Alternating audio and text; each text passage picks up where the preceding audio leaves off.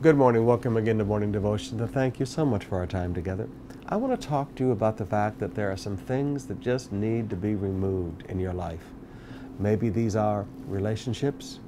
Maybe these are old businesses. Maybe these are old programs and procedures that you do in your life. Whatever they are, there are old things that once had life that are now dead that are stopping the growth of the new things God wants to grow in your life. In Proverbs chapter 27, verse 25, it says, "When the hay is removed and the new growth appears and the grass from the hills is gathered in." When the new hay is removed and the new grass appears.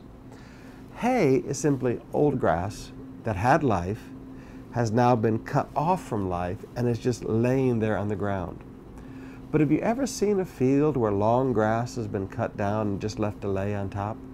What does it do to all the grass underneath it? It kills it. It stops the sunlight from getting through. It keeps it way too moist so that you get fungus and things growing that kills the roots of the grass. In order for grass to grow healthy, you can't leave it covered over with big long strips of dead grass and everything's just covered over and no sunlight gets in and too much moisture stays contained. It can't grow. You have to remove the old hay and then the new growth can come up. Some of you have relationships in your life that once had life and now they're dead. You need to get rid of those relationships. I know people get mad at me when I say that, when I say things like when your friends change friends, but that's the way life is. If you're going to move forward with God, the thing you have to understand about God is that God keeps moving. God is life. Life keeps growing. Life keeps moving.